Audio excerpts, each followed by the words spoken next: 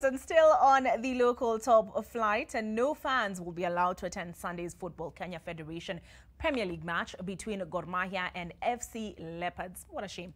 FC Leopards chairman Dan Shikanda and Gor Mahia Secretary General Sam Ochola were speaking at a joint press conference held at the match's venue and urged fans of the two most popular clubs in the country to stay home in line with COVID-19 regulations.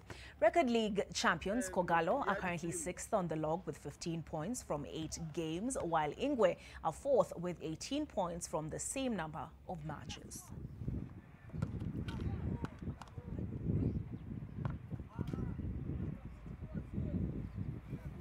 Who will you be rooting for, Ingwe or Kogalo?